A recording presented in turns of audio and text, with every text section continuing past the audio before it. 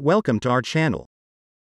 This video will demonstrate how a customer service dashboard works in Excel. As usual, you can find the download link in the description. Today, we will take a quick overview. For more details, check our definitive guide about Excel dashboards. In the example, we have a call records database on the datasheet that uses over 8,000 records.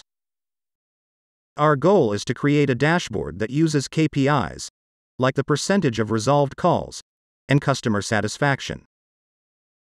We need powerful comparison options between two categories.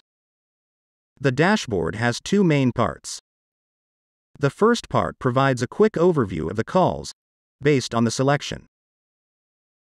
You can find the trends and all the necessary information about the calls here.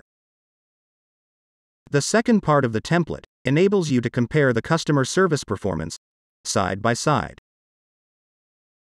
It shows analytics about the given period. You can pick the variable you want to analyze using the drop-down list on the left.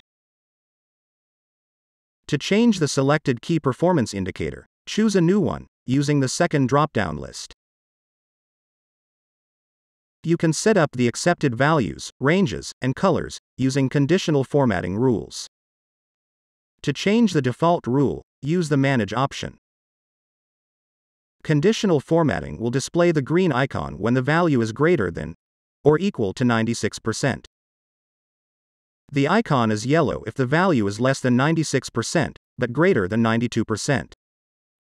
Under 92%, the KPI is bad, so we use a red traffic light icon. Click OK to validate the rule.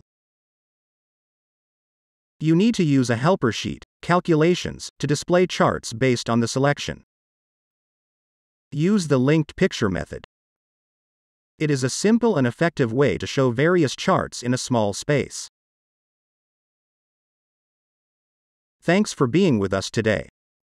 Stay tuned.